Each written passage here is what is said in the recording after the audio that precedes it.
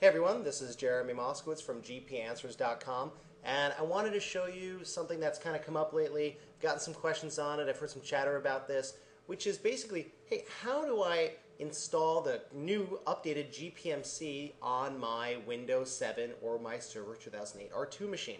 So the good news is that for at least one of them, you don't have to do very much. You don't have to go download or do much anything. It's already there for you on Server 2008.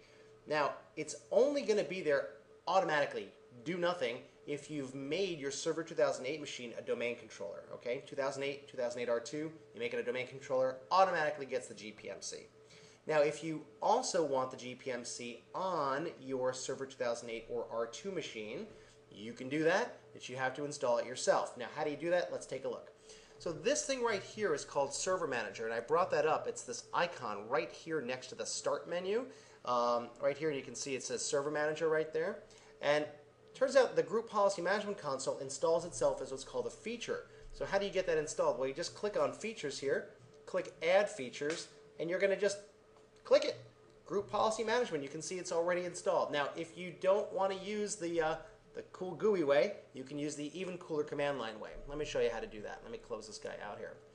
So if you want to install the Gpmc by command line on Server 2008 or 2008 R2, you just type this, Server Manager command dash install, oops, got to type it right, install Gpmc. Now I already have it installed, so it's going to flip out a little bit, but the idea is pretty simple. It's going to do the same thing from the command line as I would have done using the cool GUI interface. All right, you can see no changes are made because it's already specified, yada, yada, yada, it's already there.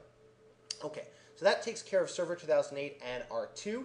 The question now is, how do we get it for Windows 7? So what we're going to do is we're going to click on my Windows 7 management machine here, and basically you have to download it. And I've renamed them here because the names are these complicated download names based on the package ID. So let me just show you something really quick here. You're going to Google, Bing, or otherwise search for Remote Server Administration Tools for Windows 7. It's kind of hard to find. There's not a great URL for this thing. So if you just search for Remote Server Administration Tools for Windows 7 like I've shown you here, you're going to find it in 2 seconds. Now don't forget, there's a 32-bit and a 64-bit. And they're kind of big actually. So only download the one you actually need as opposed to wasting your time. So here you can see there's 200 meg or 227 megs. So I've already installed it. And where does it install? Actually, it installs into the control panel under Programs and Features. It actually becomes part of the operating system. There are these things called MSU or Microsoft Update files that become part of the operating system. So what you're going to do then is to turn Windows features on or off.